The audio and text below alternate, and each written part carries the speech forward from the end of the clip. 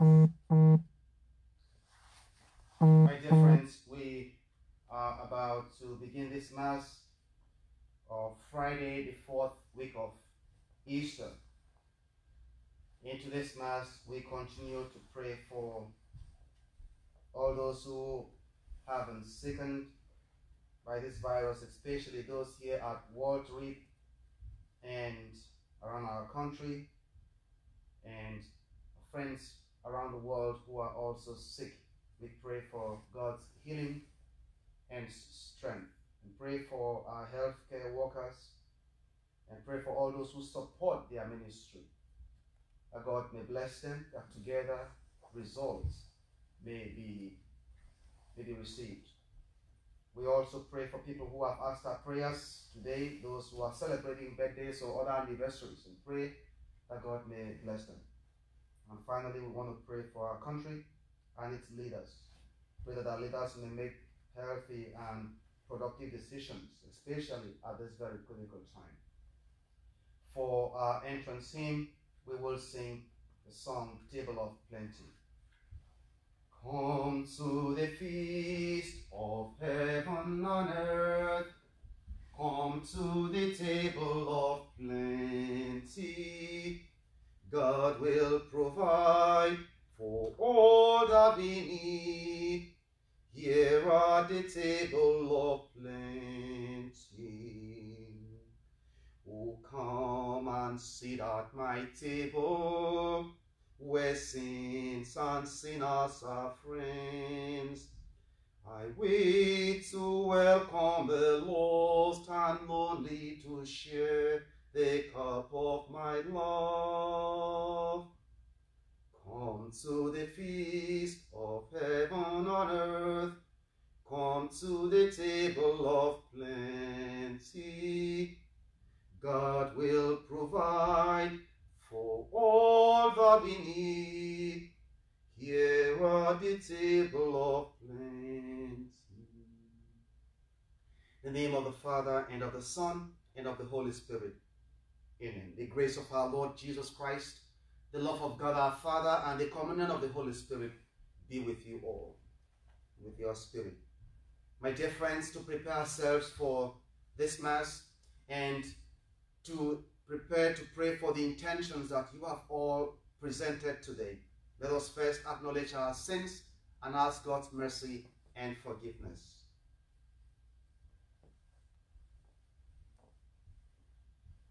You were sent to heal a contrite of heart. Lord, have mercy. Lord, have mercy. You came to call sinners to repentance. Christ, have mercy. Christ, have mercy. You plead for us at the right hand of the Father. Lord, have mercy. Lord, have mercy. May Almighty God have mercy on us, forgive us our sins, and bring us to life everlasting. Amen. Let us pray. O God, author of our freedom and of our salvation, listen to the voice of our pleading, and grant that those you have redeemed by the shedding of your Son's blood may have life through you and under your protection. Rejoice forever unharmed. We ask this through Christ our Lord. Amen.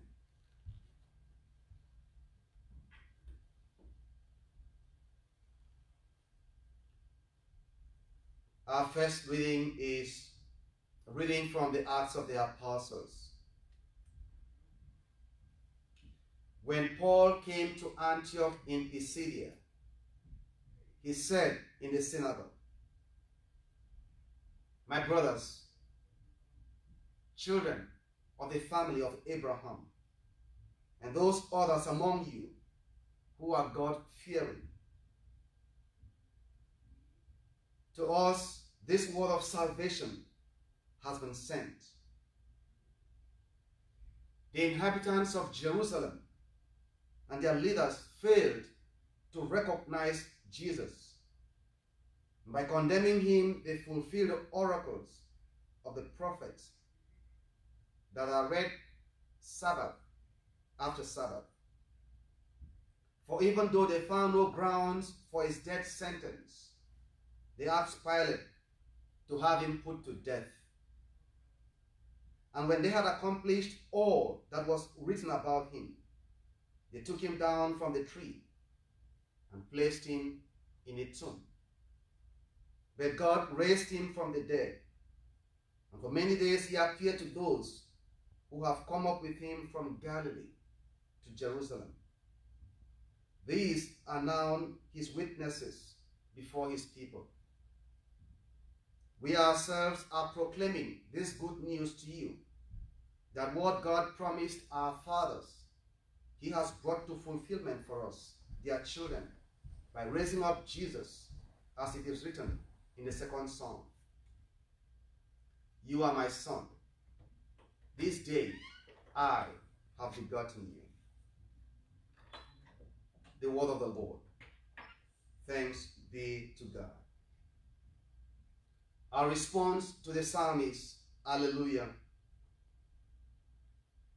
I myself have set up my king on Zion, my holy mountain. I'll proclaim the decree of the Lord. The Lord said to me, you are my son. This day I have begotten you. Alleluia. Ask of me, and I will give you the nations for an inheritance, the ends of the earth for your possession.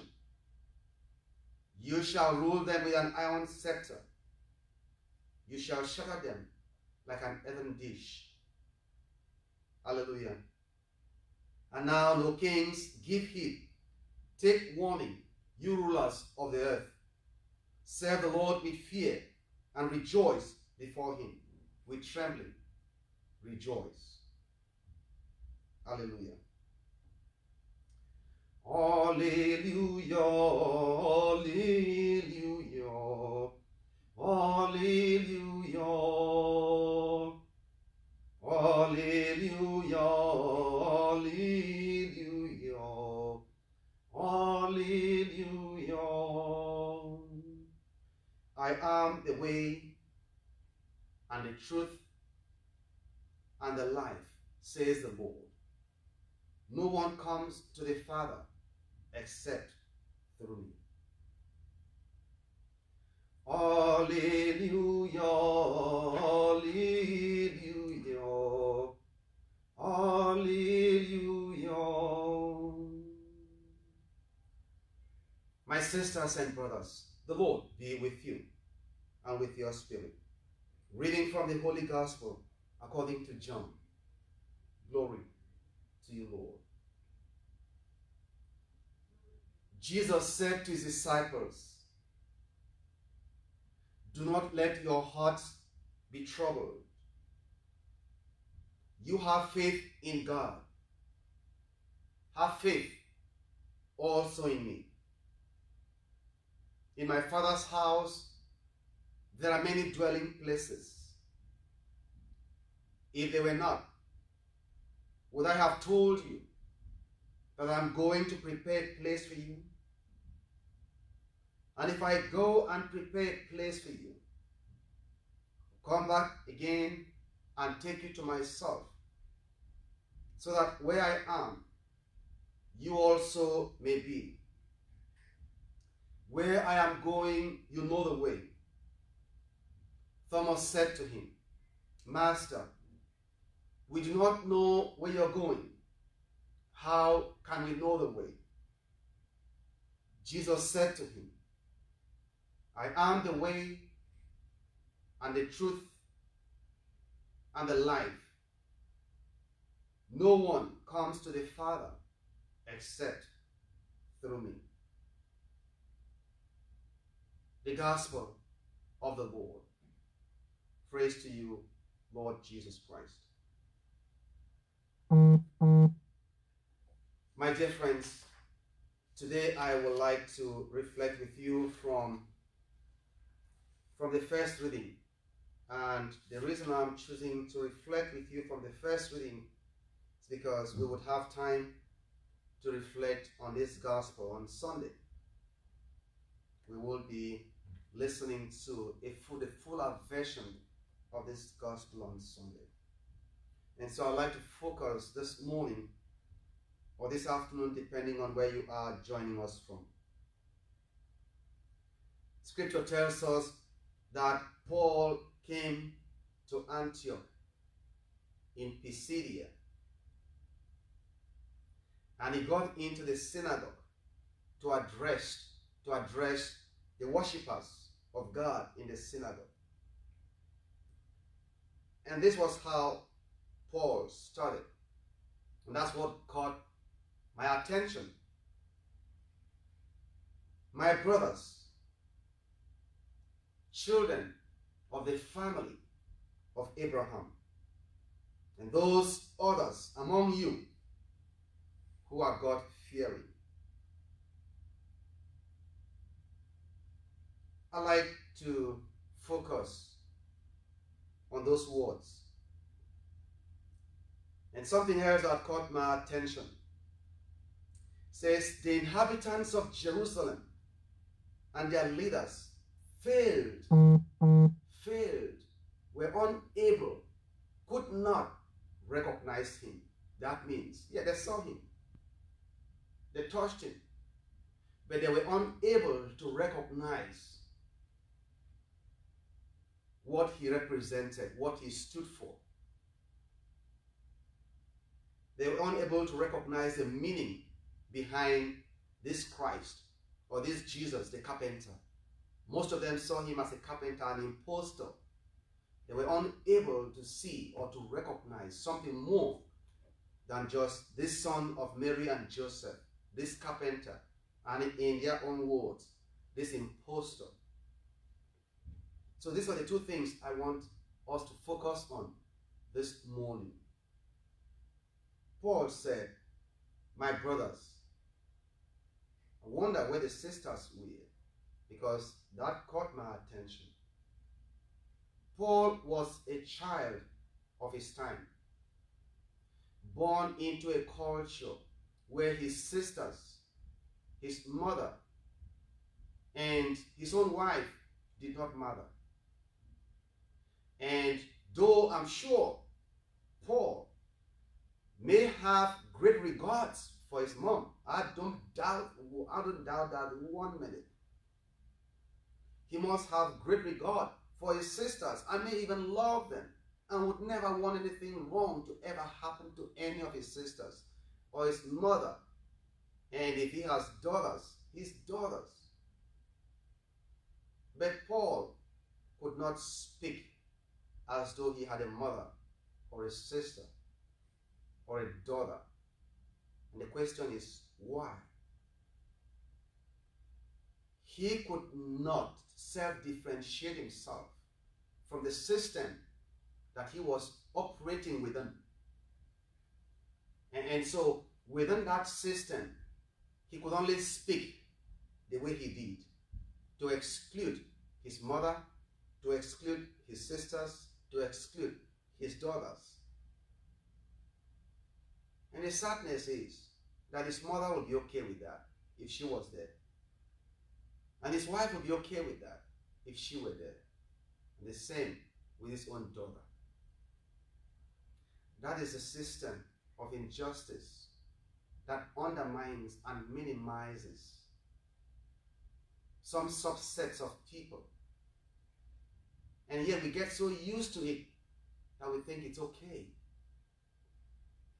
And Paul goes on, he says, my brothers, children of the family of Abraham. And those others, the question is, who are those others that Paul was referring to? Those others. And the only thing he saw, the only quality he saw in them that mattered to him was not because they were human beings, but the only thing he saw was because they were God-fearing.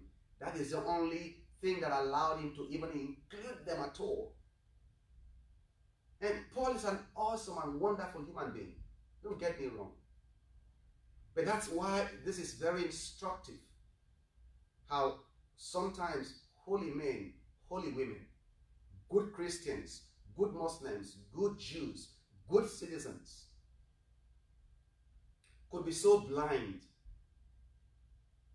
to our own injustices, to the injustice that we breed on others, to the violence, emotional, spiritual, religious, and even social violence that we do to others, especially those undermined others, those on the fringes of society, those society does not count as important enough.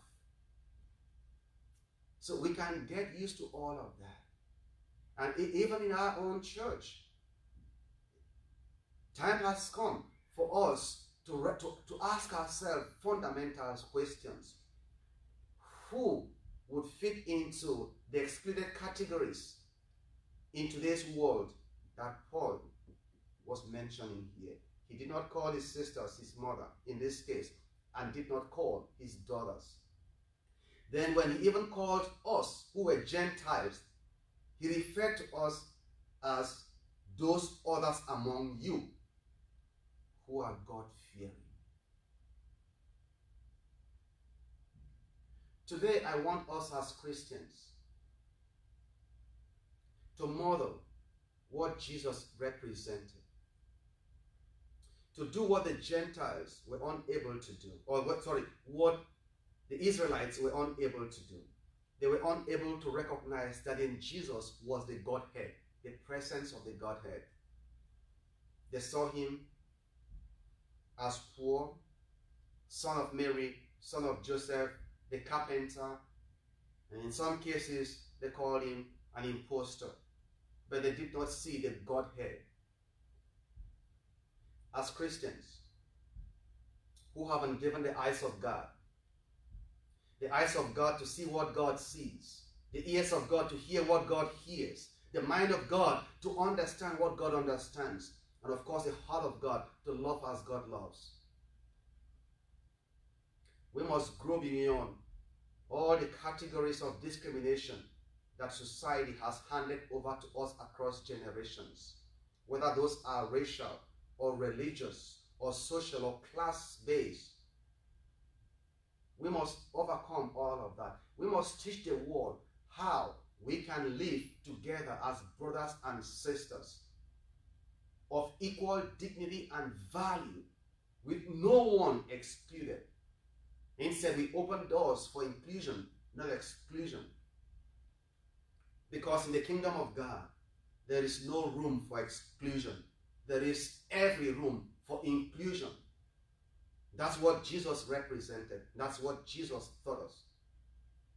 So as I hear Paul exclude his mother, his sister, his daughters, and exclude the rest of us, the question I ask myself, Philip, who are you still excluding right now in your spirituality? Who are you not seeing in your own life? Only because they are different in some way than you, or because society has trained you to exclude them and you can't even see what's wrong with that. And that's the same question I throw to you. Who are you so willing to exclude? Who are you so willing to undermine? Who are you so okay with if they were mistreated because you haven't taught to justify they deserve to be mistreated, or they deserve to be discriminated, or they deserve to be undermined, exploited, and even abused or violated? As Christian people, everyone, beginning from that child who was just conceived in its mother's womb, to the senior who is 110 years old and very close to her last day, everyone carries the image of the Almighty God. They are uniquely valuable. They cannot be violated. Their dignity is irreplaceable, and they must be accorded, every one of us. It's terrible when Christians, the bearers of God's images or image, become the structure of discrimination and exclusion. It is unacceptable, and I know Jesus does not accept that. May God help us to teach the message that Paul himself, much later, would get to understand. It says, now there are no longer Gentiles or Jews, slaves of free men, male or female, because we are all one in Christ Jesus. And I pray that there will come a day where that will be true, where race will no longer be a category for exclusion, where gender or religious preference will no longer be a category for exclusion, but we would all see ourselves as God's children, male, female, Gentiles, Jews, everyone. So always I like to end my reflections by reminding you that you are the delight of the Almighty God and that God loves you very much. The Lord be with you and with your spirit. Let us pray. Most merciful God, there is one God who is a creator of men and women, of Jews and Gentiles, of black, whites, brown, of all races of people. There is one God who created all and everything there is.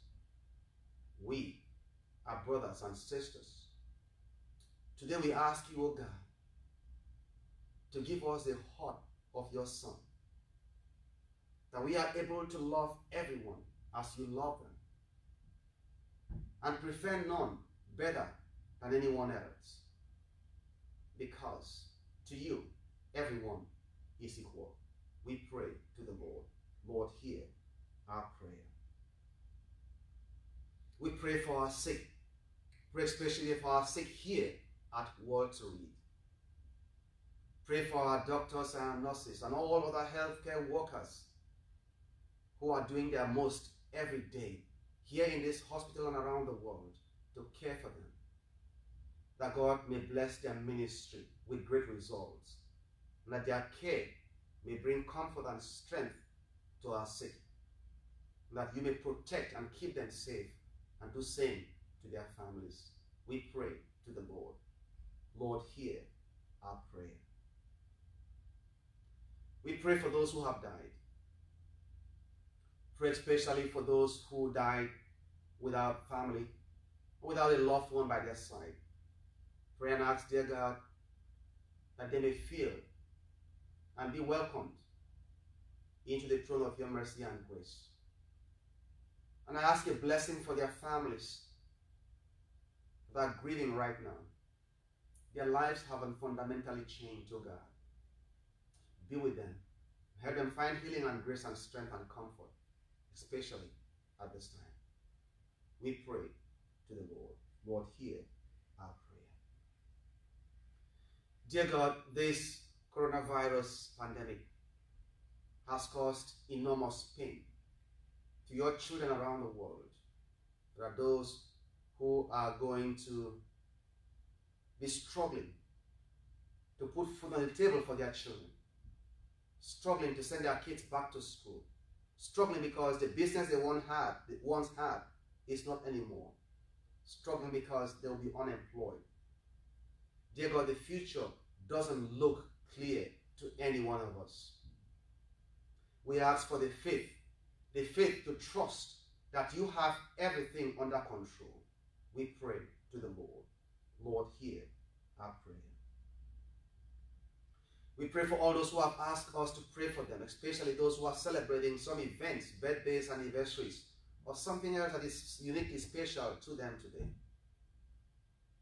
We ask, Almighty God, that you may renew the grace for every state of their lives, for those who are married, that their grace of love and affection and respect in their married life may be renewed. For those who are having birthdays, that you may grant them many more healthy, happy, and joyful years.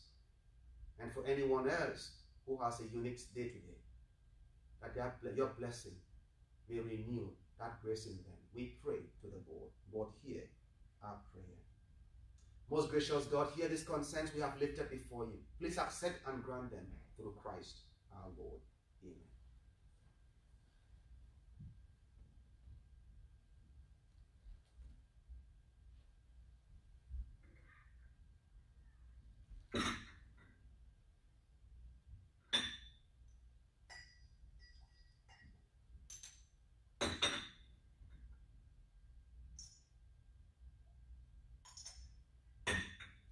Blessed are you, Lord God of all creation, for through your goodness we have this bread to offer.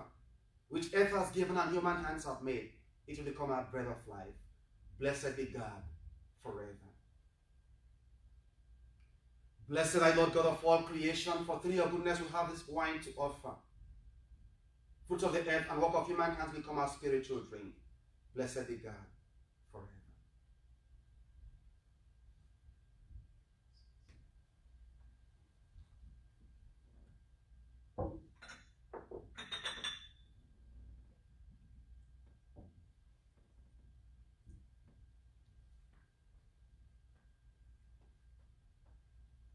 Pray, my beloved sisters and brothers, that my sacrifice and yours be acceptable to God, the Almighty Father. May the Lord accept the sacrifice at my hands, for the praise and glory of his name, for our good and the good of his holy church. Amen. Accept in compassion, O Lord, we pray, the offerings of your family, that under your protective care they may never lose what they have received, but attain the gifts that are eternal through Christ our Lord. Amen. The Lord be with you and with your spirit. Lift up your hearts. We lift them up to the Lord. Let us give thanks to the Lord our God. It is right and just. It is truly right and just, our duty and our salvation at all times to acclaim you, O Lord. But in this time above all to Lord you yet more gloriously, when Christ our Passover has been sacrificed. For with the old order destroyed, a universe cast down is renewed, and integrity of life is restored to us in Christ. Therefore, overcome with paschal joy, every land, every people exalts in your praise.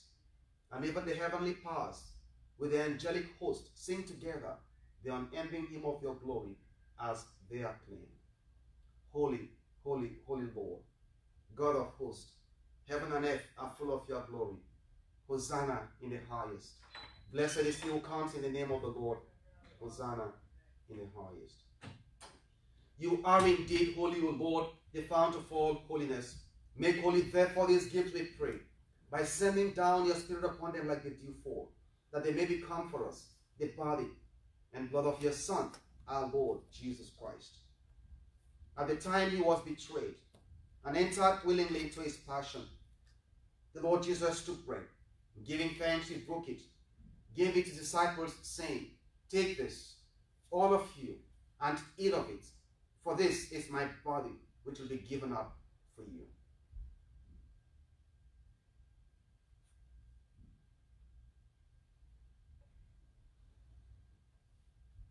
In a similar way, when supper was ended, the Lord took the chalice, and once more giving thanks, he gave it to his disciples, saying, "Take this, all of you, and drink from it, for this is the chalice of my blood, the blood of the new and eternal covenant, which will be poured out for you and for many, for the forgiveness of sins. Do this in memory of me."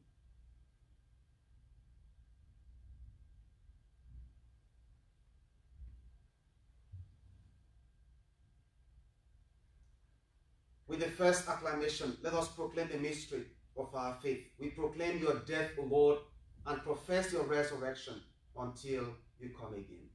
Therefore, as we celebrate the memorial of his death and resurrection, we offer you, Lord, the bread of life and this chalice of salvation, giving thanks that you have felt us worthy to be in your presence and minister to you. Humbly we pray that partaking of the body and blood of Christ, we may be gathered into one by the Holy Spirit. Remember, Lord, your church spread throughout the world, and bring her to the fullness of charity, together with Francis our Pope, and Timothy our Bishop, and all the clergy. Remember also our brothers and sisters who have fallen asleep in the hope of the resurrection, and all who have died in your mercy. Welcome them into the light of your face. Have mercy on us all, we pray, that with the Blessed Virgin Mary, Mother of God, with blessed Joseph, her spouse, with the blessed apostles and all the saints who have placed you throughout the ages, we may merit to be co-heirs to eternal life, and may praise and glorify you through your Son, Jesus Christ. Through him, and with him, and in him, O God Almighty Father, the unity of the Holy Spirit, all glory and honor is yours forever and ever. Amen.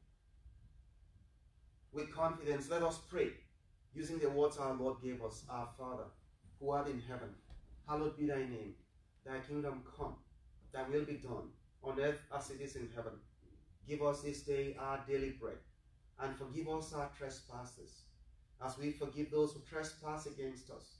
And lead us not into temptation, but deliver us from evil. Deliver us, Lord, we pray, from every evil.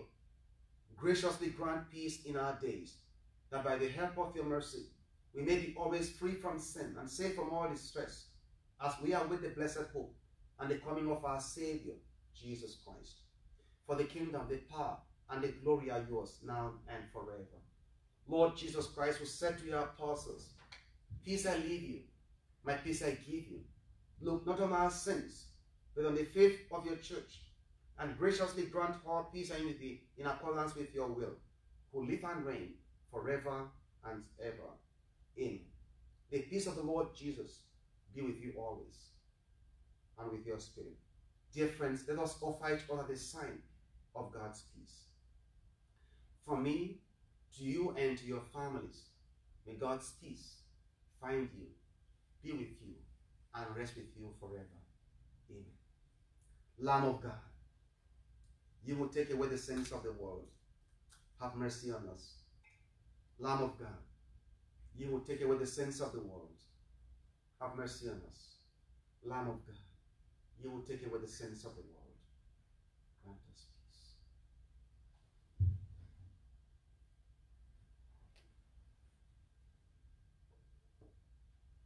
Look up, my sisters and brothers, and behold the Lamb of God. Behold him who takes away the sins of the world. Blessed are those called to the supper of the Lamb. Lord, I am not worthy that you should enter under my roof, but only say the word, and my soul shall be healed. Now for spiritual communion, because we are unable to receive the Eucharist of Jesus Christ, let us ask that the Lord, the priest, the master, may bring himself to you where you are worshiping him right now, that you and your family may feel the power of his presence and be nourished spiritually by his body and his blood that you seek and desire. Amen.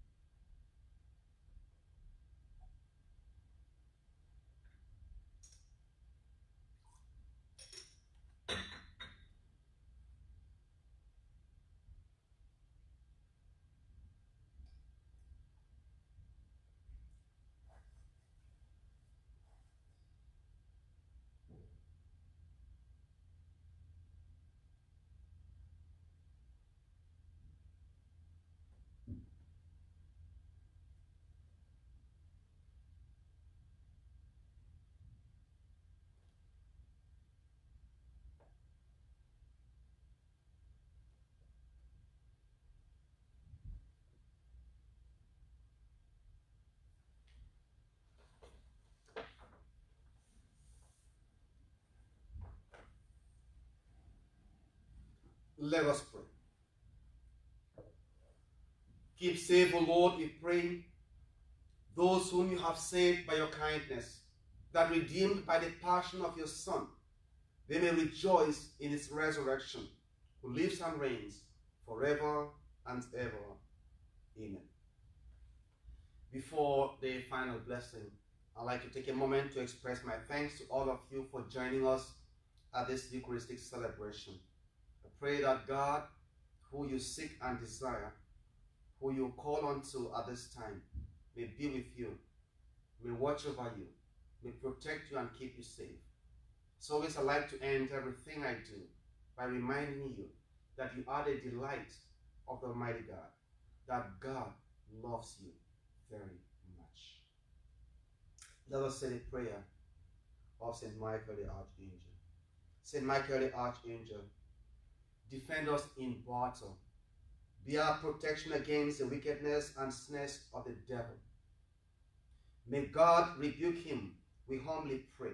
And do thou, O Prince of the heavenly host, by the power of God, cast into hell Satan and all the evil spirits that prowl through the world, seeking the ruins of souls. Amen. The Lord be with you and with your spirit. Through the prayers of our Blessed Mother, may God bless and keep you, the Father, the Son, and the Holy Spirit. Amen. Dear friends, this Mass is ended. We go forth in peace to love and serve the Lord. Thanks be to God. We will sing a song to our Blessed Mother. We'll sing Hail Mary, Gentle Woman. Hail Mary, full of grace, the Lord is with you. Blessed are you among women, and blessed is the fruit of your womb, Jesus. Holy Mary, Mother of God, pray for us sinners now and all the hour of our death. Amen.